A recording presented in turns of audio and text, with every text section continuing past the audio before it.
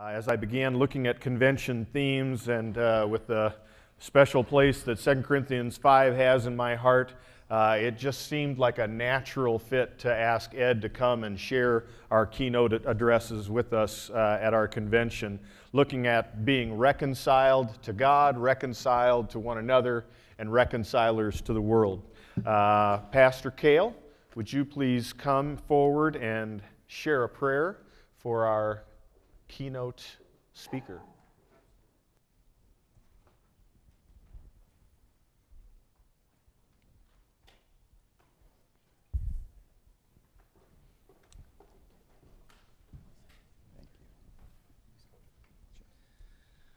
Let us pray. Gracious Heavenly Father, we do give you thanks and praise for the reconciliation that we have received through your Son, our Lord Jesus Christ, and all the amazing blessings that now come to us in this world, that we can share that reconciliation with one another.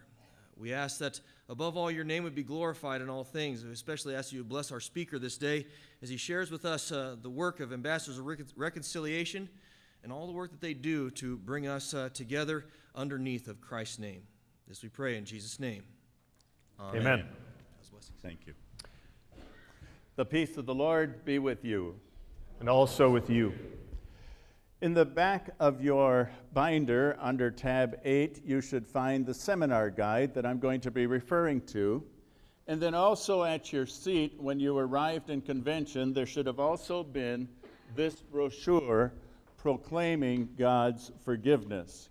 I will be using both of these throughout my presentation today and tomorrow.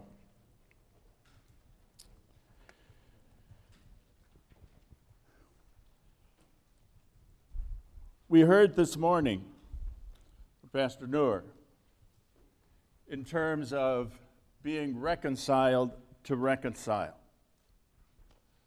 But we have a whole lot more in common with each other.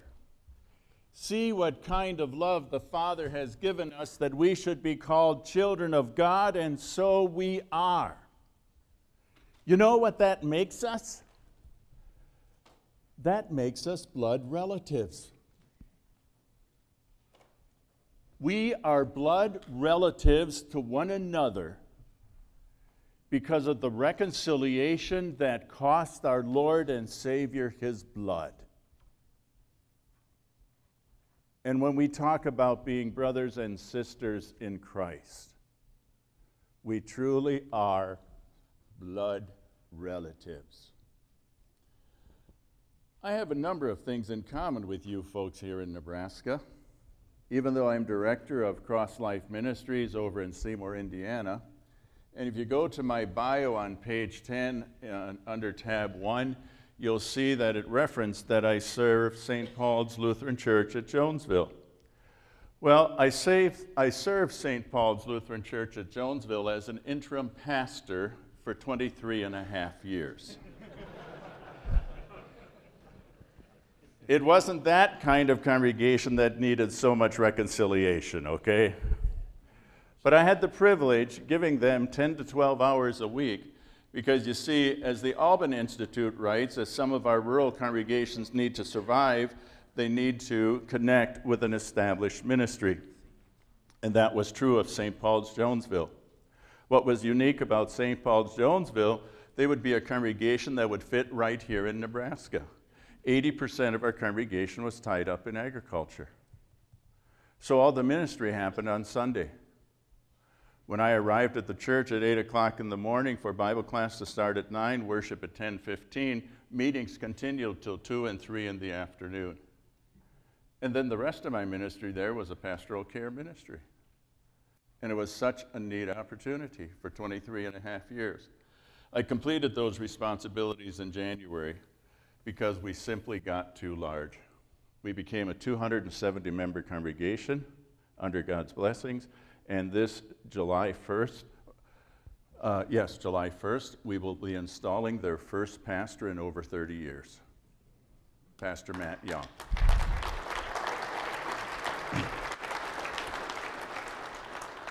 But also, I grew up on a dairy farm in Frankenmuth, Michigan. And I know Cornhuskers and Wolverines don't exactly have the best relationship. Okay? But we're not going to get into that today. But there in that dairy farm in Michigan, my dad was the one who inherited the family farm. He had 5 brothers and sisters. My mom grew up 1.1 miles from where my dad grew up. And we're a German background.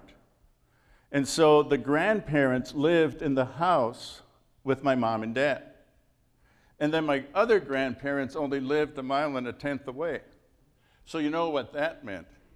If you screwed up as a child, all 6 of them needed to take a turn at you. I have a long-standing history of reconciliation. But it's also for you folks. This is your life. My wife comes from Chambers, Nebraska, 100 miles north of Grand Island, up by the Goose Lake recreation area. And so I meet this rancher's daughter, and I come with a dairyman background. One of our first issues of reconciliation in our marriage was, will I ever get fed? Because in the dairy dictated your lifestyle. The morning, the noon, and the evening. You folks are ranchers. Many of you are.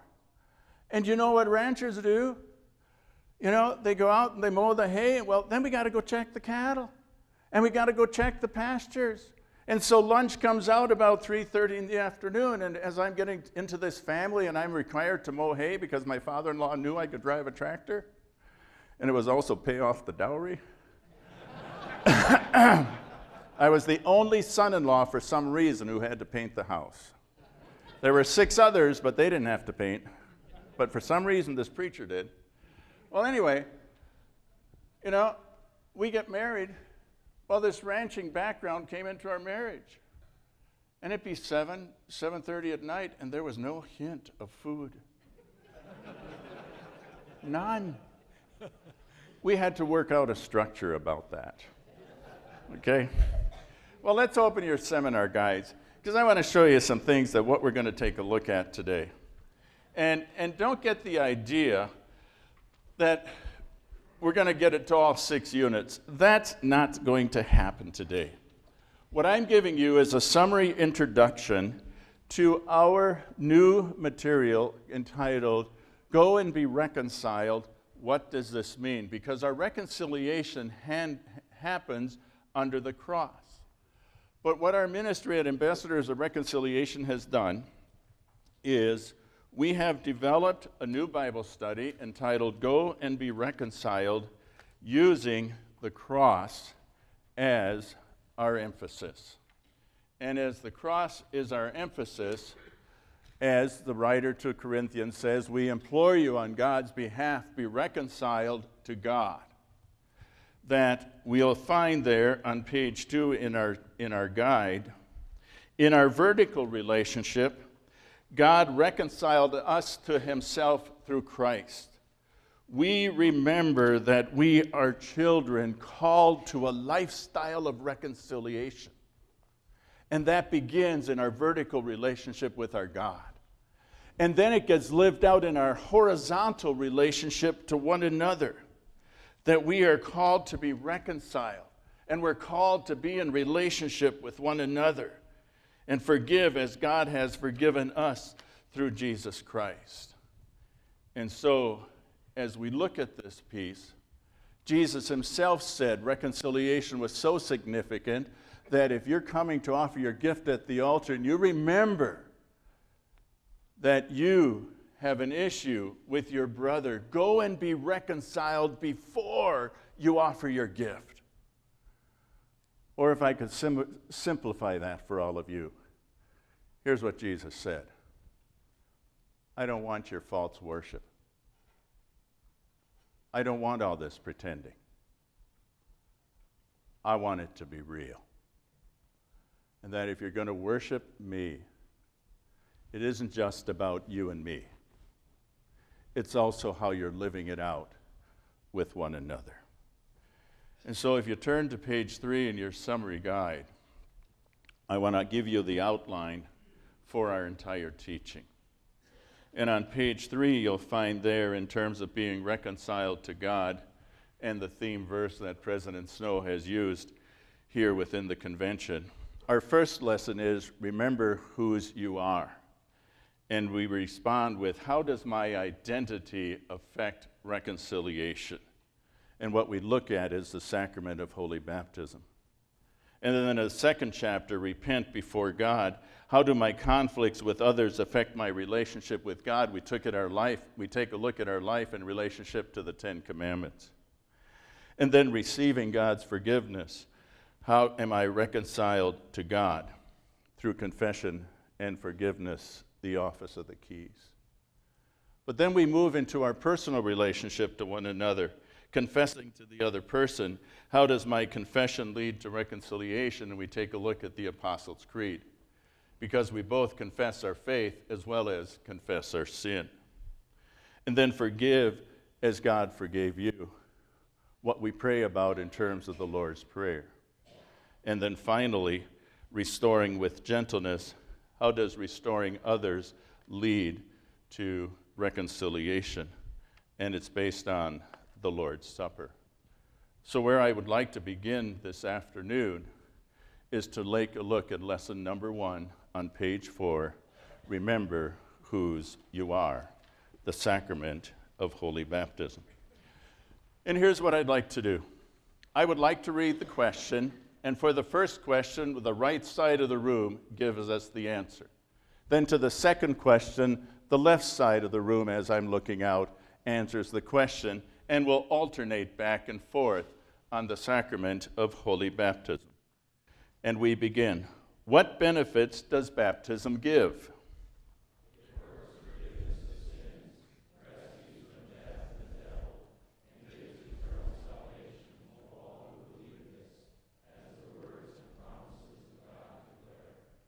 Which are these words and promises of God? Christ our Lord says in the last chapter of Mark, whoever believes and is baptized will be saved, but whoever does not believe will be condemned. What does such baptizing with water indicate? It indicates that the old Adam in us should by daily contrition and repentance be drowned in God of all sins and evil desires, and that a new man should daily emerge and arise to live before God by righteousness and purity forever. Where is this written? St. Paul writes in Romans chapter 6, we were therefore buried with him through baptism into death, in order that just as Christ was raised from the dead to the glory of the Father, we too may live a new life. We make a big deal about baptism because, you see, because of the fall into sin, our entire nature is screwed up. We are sinners. We are sinful creatures. And what do sinners do? They sin. This is not a doctrine of our church, but for those of us who do reconciliation, and you pastors know what I'm talking about, sometimes you just got to let people sin. Any of you parents? And how much counsel and wisdom you have given to your children, and then what do your children still do? They don't take your wisdom, they don't take your knowledge, and they go do the very thing you didn't want them to do. That's how screwed up our nature is. And sometimes we just have to let people sin. And then we come along and pick up the pieces in reconciliation, and we're going to take a look at how that's done later on throughout this convention. We're a sinful creature. But Scripture also gets very specific and says we're enemies of God. As Paul writes about it in Romans chapter 5, verse 10. For if we, when we were God's enemies, we were reconciled to him through the death of his Son. He literally calls us his enemies, caught in our sin and spiritual depravity. And we're also people who ourselves struggle with sin. Think about the last time you were upset at somebody within your family circle and the thoughts you had. And nobody knows them. Think about the individual in your family that you just can't get along with. And the evil you wish on them. Because they just won't come around. That's how much we struggle with sin. And we're unclean. All our best efforts are described in Isaiah as filthy rags. And we end up literally being beggars before our God, not even worth coming into his presence, and yet we plead, Lord, have mercy. Christ, have mercy. Lord, have mercy. Take a fresh look at me. Because I am such a sinner. And left to our own, we are left condemned. But who are we in Christ? God coming to us. We're in Christ, and we're a new creature. We're a new creation. The old has gone, the new has come. The dividing wall of hostility has been removed because of Christ. And we're changed from an enemy to an heir. In holy baptism, we get the whole package. We get the forgiveness of sins, everlasting life, eternal salvation. And we don't even know it.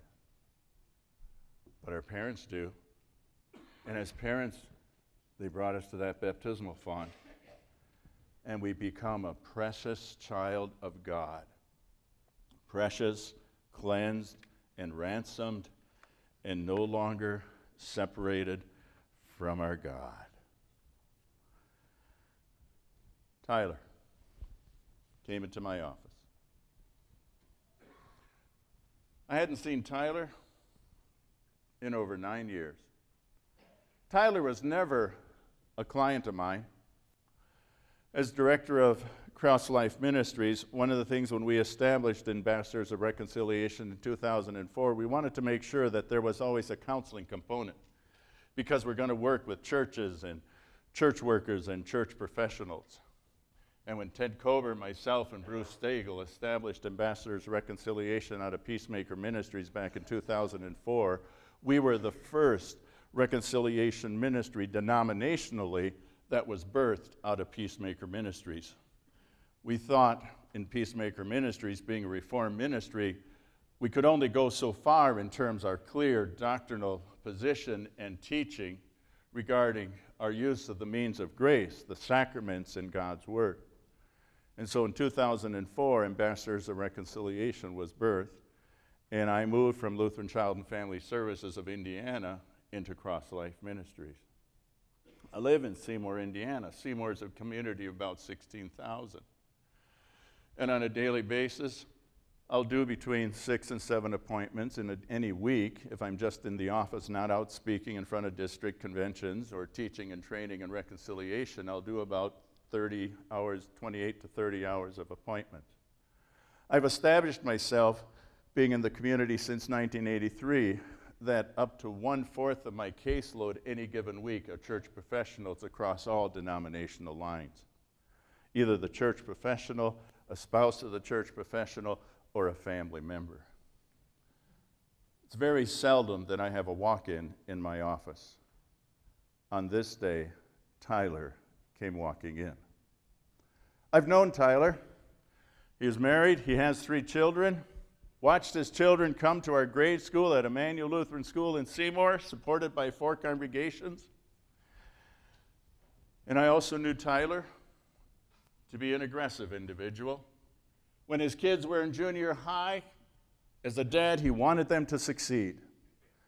But also, he became a little bit belligerent.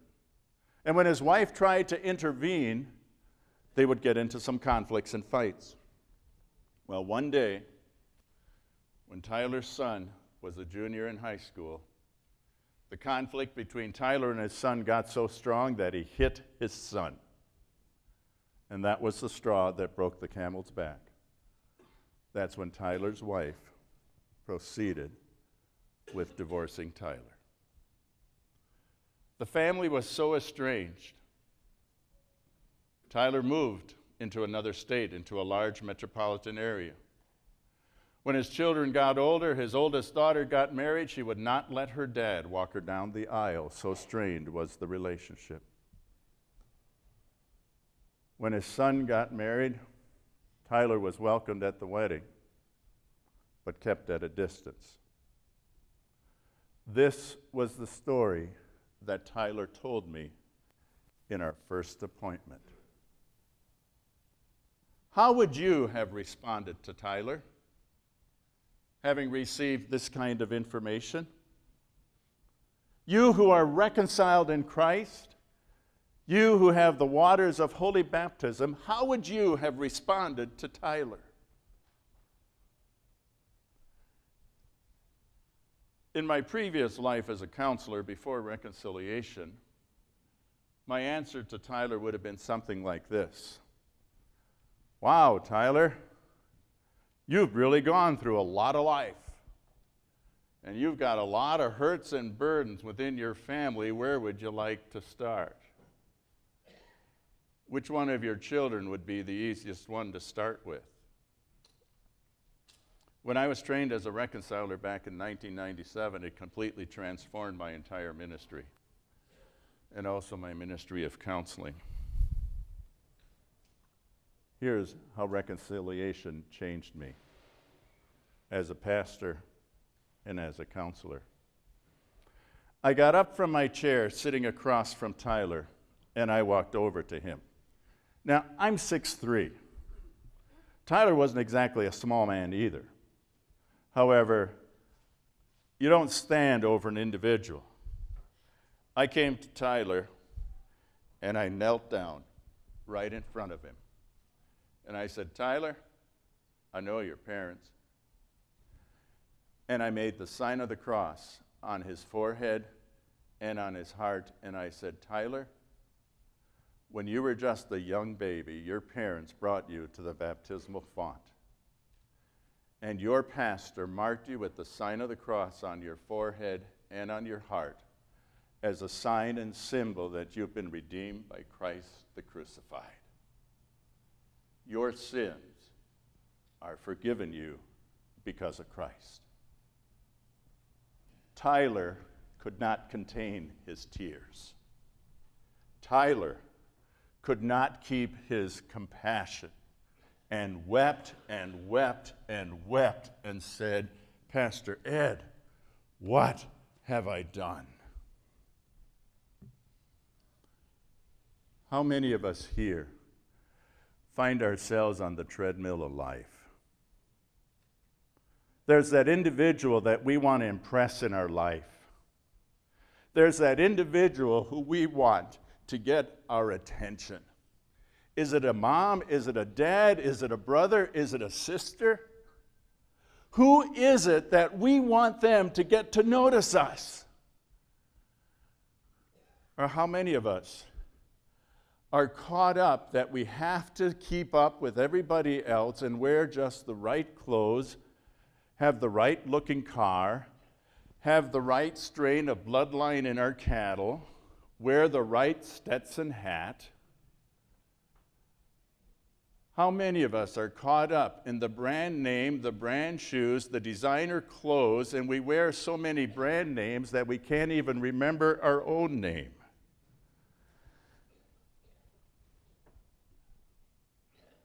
And how about us pastors? I get to work in a number of districts, and I get to see at times how pastors don't attend circuit meetings. And I think there's a reason for that. As you know, I served St. Paul's Jonesville for 23 and a half years. And there was a question that always got asked at pastors' conferences that I just shuddered at. It was the question that I just wished never would be asked. Because I'm in this little country church, right around 200 members, farmers by trade, no real big evangelism efforts except the local oak tree. And the question goes, well, now we're at the casuistry time in our conference. How about if we go around and share what's going on in our congregations? I'm going, oh my gosh. And the big church in town would say, we just added 200 members this last month. Another pastor would say, I've got 9 in adult instruction class. Another pastor would say, we're getting ready to do a building program. And here I am. I'm in conflict with my head elder because he wants to divorce his wife. And you're the pastor sitting there going, I can't share that my associate's having an affair with a woman in our congregation. What would the guys think? And so we pastors are tempted to stay away from circuit meetings because we pretend so much. And we pretend how much better life is going than what it really is. My worth, your worth, is not measured by who you know or who you impress.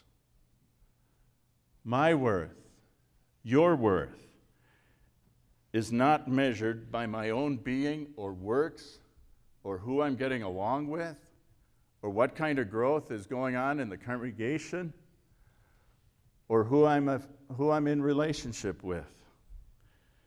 Neither is my value defined by what others think. My worth and my value is determined by the blood of my Savior, our Lord and Savior Jesus Christ, who claimed us in the washing of the waters of holy baptism. And yet in conflict, here's what we oftentimes do. In our conflict with others, our identity in Christ makes a difference in how we treat one another. Others with whom we're in conflict with may call us names behind our backs, might start rumors about us. They may even exaggerate our wrongs and our weaknesses, and some of what they say may even be true. But that's not what defines our worth. Our worth is defined by the blood of the Lamb who shed it for you and for me. And likewise, I might think a little poorly of my opponent. And I just might do some of the same things. I'll talk about my opponent behind his back. I might even get on Facebook and post something in social media. But because of whose we are and what we look like and whose we are in terms of our baptism, we look at our adversary in a new light. We look at him as one who is redeemed by Christ the crucified. Because in baptism, I have my comfort. Peter said to them, repent and be baptized, every one of you, in the name of Jesus Christ for the forgiveness of sins, and you're going to receive the gift of the Holy Spirit. That's God walking with you every day. It's a new identity. I'm a new creature. In baptism, I get to live for Christ, not for what others think or gaining others' opinion. I'm in the newness of Christ. We were buried with him by baptism into death, in order that just as Christ was raised from the dead by the glory of the Father, we too can walk in this newness of life. And I get to put off the old self and put on the new, created after the likeness of God in true righteousness and true holiness. Here is our challenge. How can I remember my baptism when I'm in disagreement with someone? I want you to go to the back page of your seminar guide. And here's a little exercise I want you to do. I want you to think of a current or past conflict with someone that comes to mind. And on that back blank page, I want you to write down your first name. Would you do that, please, right now? Just write down your first name.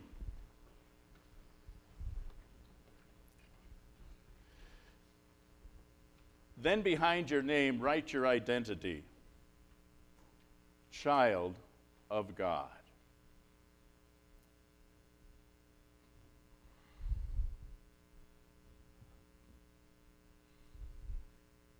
Now, below your name, write the first name of someone you are currently in conflict with. Write down their first name. Behind that name, write this: for whom Christ also has died. For whom Christ also has died. Now, I'd like you to take a few moments and write a prayer asking for God's help for you to view yourself and the other person as God views both of you. I'd like you to do that for the next few minutes. Write a prayer asking God to help you in reconciling your relationship with that individual. And ask Him to help you view each of you as He looks at each of you.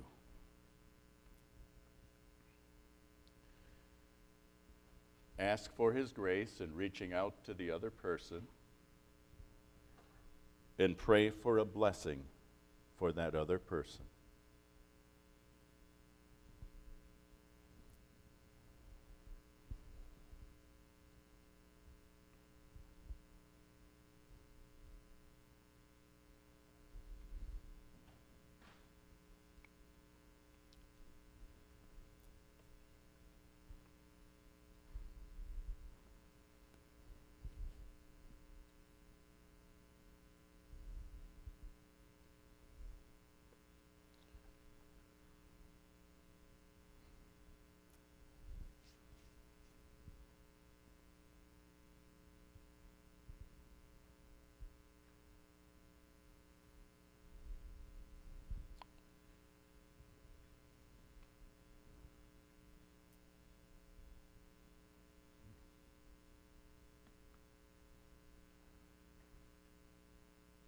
I'm going to interrupt your prayer time and introduce to you a resource that is out on our book table in the room across the hallway.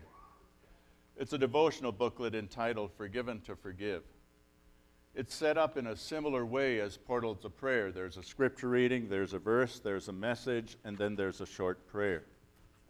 It's 42 devotions on topics regarding reconciliation. I would like to read for you in my closing a prayer that I just asked you to write. It's a prayer entitled, For Reconciling with Someone. Let us pray. I praise you, O God, for reconciling me to you while I was still a sinner.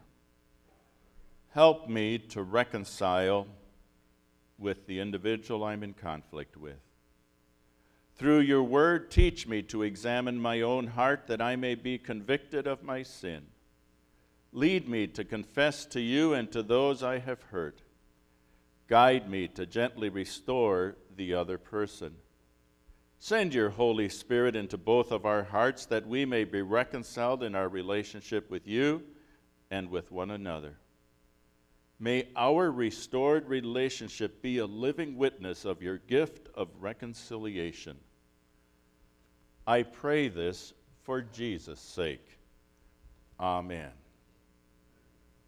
Nebraska District Convention, remember whose you are.